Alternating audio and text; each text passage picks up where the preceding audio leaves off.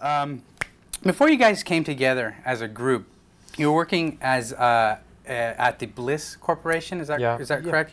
In Torino, Italy. What exactly is the Bliss Corporation? We met each other in Bliss Corporation almost 9 years ago, and the first time we came there, Maurizio as a musician, me as a DJ, Jeff as a singer. We learned how to become a producer. In Bliss Corporation. Bliss Corporation is our recording company and was created in 1992 by from our producer Massimo Gabutti, and so we started to work in the music business there, and we worked there now as a producer, because Eiffel 65 is a band, is composed by a DJ, a musician and a singer, but we are three producers. We all the guys are composer, all the guys working there in Bliss Corporation are composer, musicians, DJ, engineering. So you were each recording independently of each other before Eiffel? No. It's the beginning of our story. Even every person of us was just the beginning. But talking about Bliss Corporation is an island. It's a family too. Really? Because we live there every day of every week, of every month, of every year. Not less than 10, 12 hours. It's a home. It's a home. How do you become a part of that? I mean, how do you get welcomed into that? In the most different way. For example, me, I went to Bliss Corporation thanks to one of my best friends. I was used to go. I was a musician in some band. I was used to go in a club, you know. First of all, we gotta say that Bliss Corporation is a recording company with 5 recording studios, almost 9 now, with 25 people working there. Producers, musicians, DJs. We have a videographic section who take care about the video clip and all the stuff. We have a it's a big, not a big company, but it's a big family. It does, yeah. And I went thanks to my best friend, which is a DJ, and which is the second guy in the Bliss Corporation.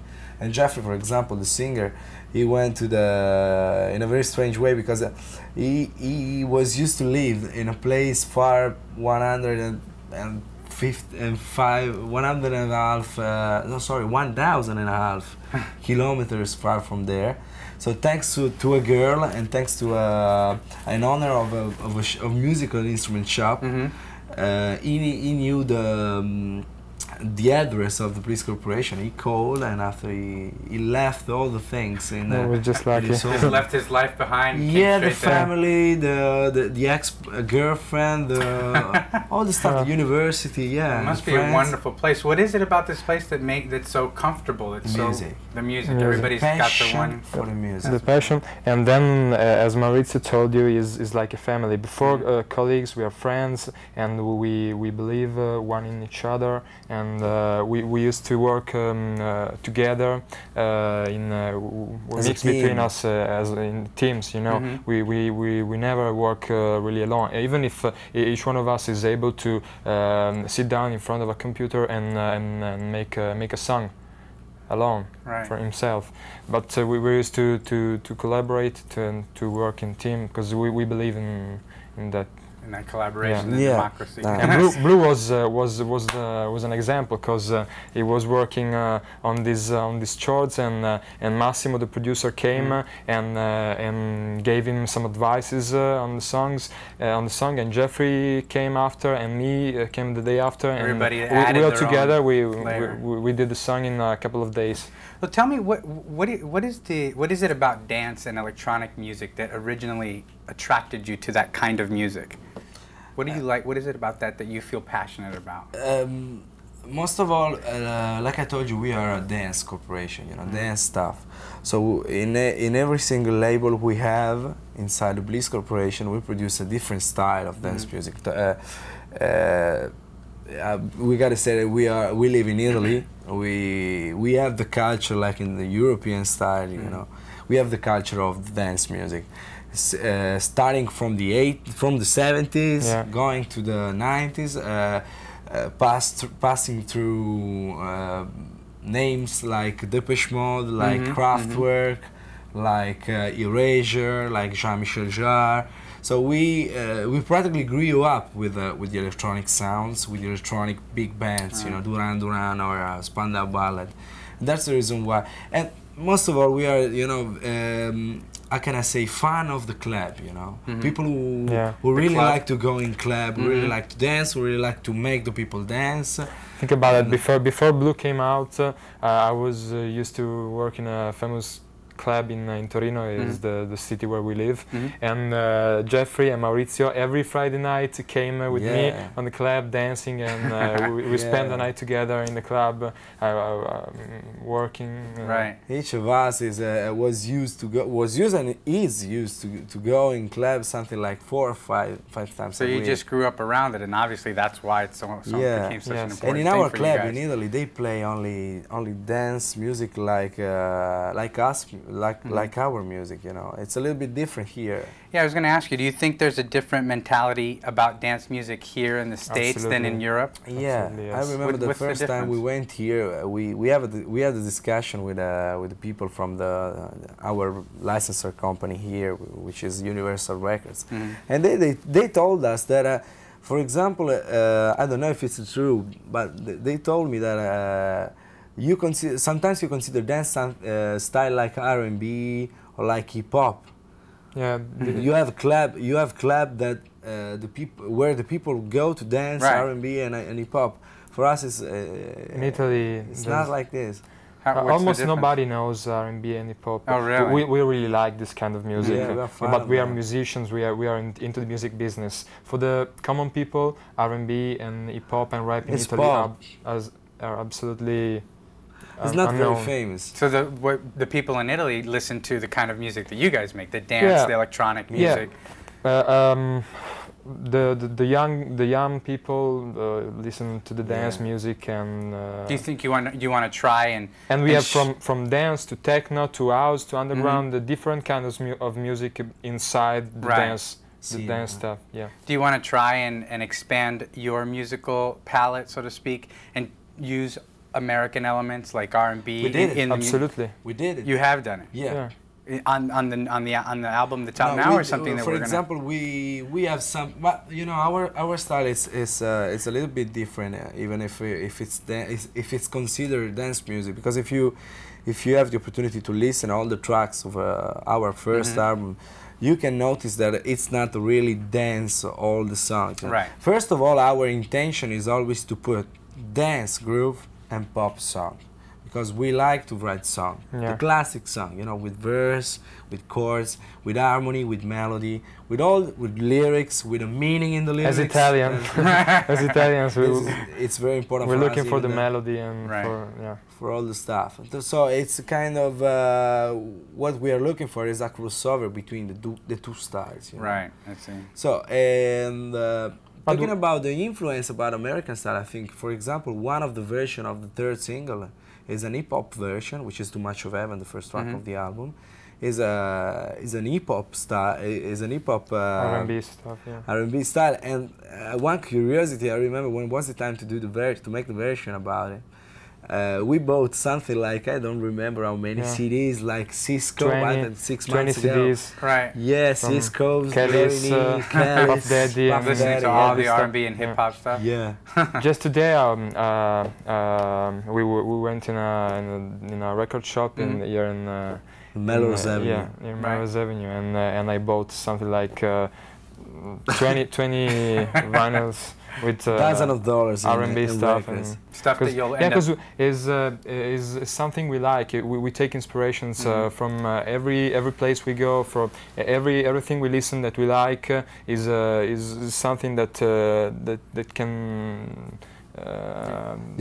You try to use when it's time to work on your music. I was going to say you probably end up using some of that stuff in the next album or in the next single that you guys write or record. I can say that probably we Which would everybody does that. Yeah, you know, every musician takes inspiration from somewhere. Yeah, that's the point. We don't want that people consider us just a dance band, because even if in Europe Blue and Eiffel 65 were considered dance, now with too much we have already released Too Much of Heaven in Europe, and in Italy, in France, and every country is working very, very good, and is not really a dance track because it's lower than Blue and Move Your Body, and is more pop than dance, and this is one of the way that we want to follow. What was the most challenging part about working together when you guys wrote the first song together? Was there anything that was difficult or very smooth? Believe me, Blue was written in 1 hour and a half. Really? Try to imagine 1 hour and a half of your life. What could change? You know what is the secret? The secret is if you sit down, you put 3-4 people together and you say, okay, you have to make a success. You have to make it number one. It's impossible. If you are used to work together, this is natural. You know, you sit down. It's funny. Yeah, it's funny. I can say that it's funny. I remember that I sat down beside Maurizio that was working on the song, and we spent 2 days on it and was only laughing. Try to put this down. This one is not good. And we made the first version of the song, and is always like that.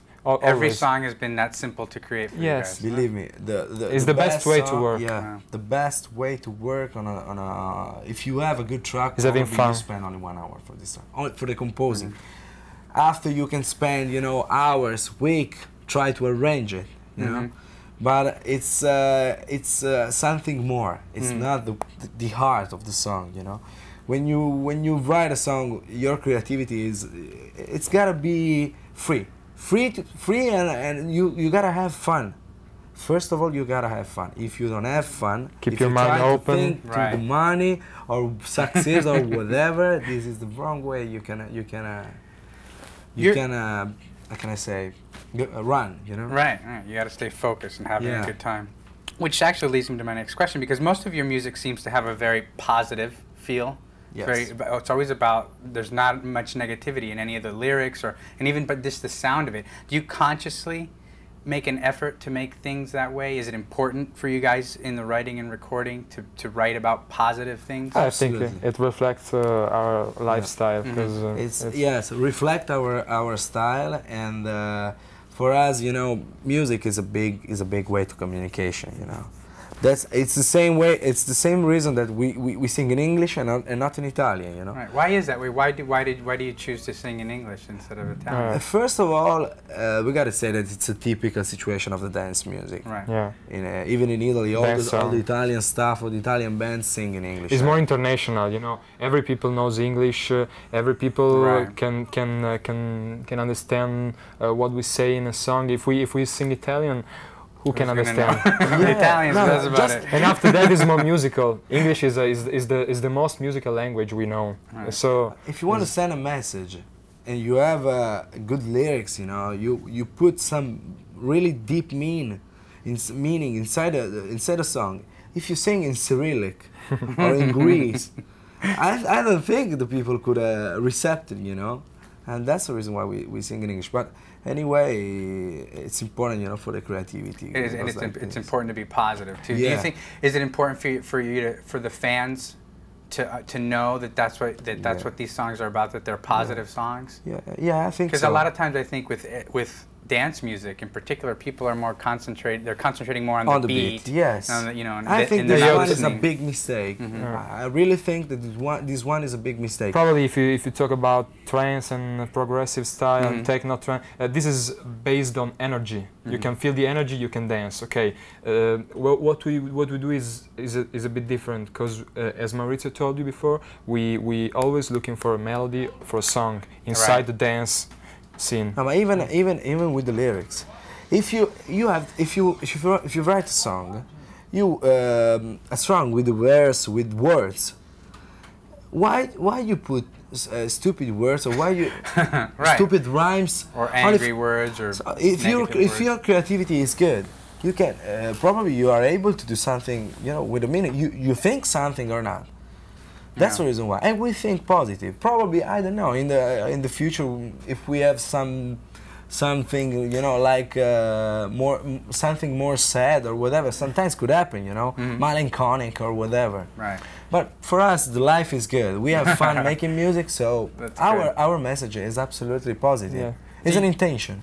Do you prefer, do you have more, or do you enjoy more the time that you spend in the studio or the time that you spend on stage performing in front of others? It's different. There are two different things. We love to stay in studio and compose, and in fact we are far from home for almost 2 months, and the thing we miss the most is stay in the studio and stay with our friends and compose. Even if we are trying to compose something, because we made we arranged a small recording studio in the bus we used to travel, and when we have sometimes we go on the bus, and we even, for example, yesterday night we composed 2 songs on the bus. Wow. We spend all the night composing. It's something we like, and to stay on stage is a different experience.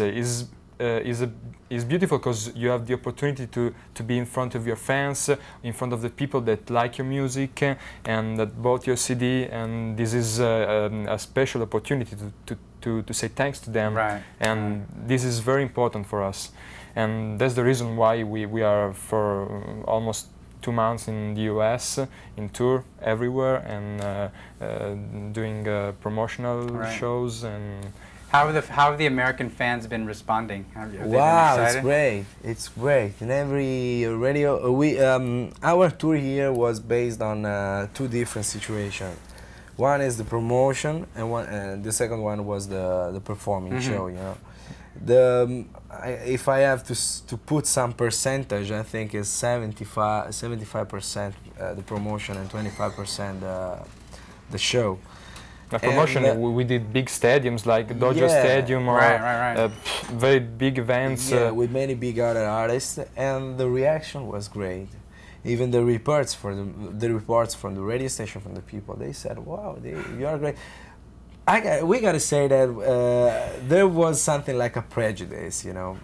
Because you know, talking about dance style, European style, something you try to, how can I say?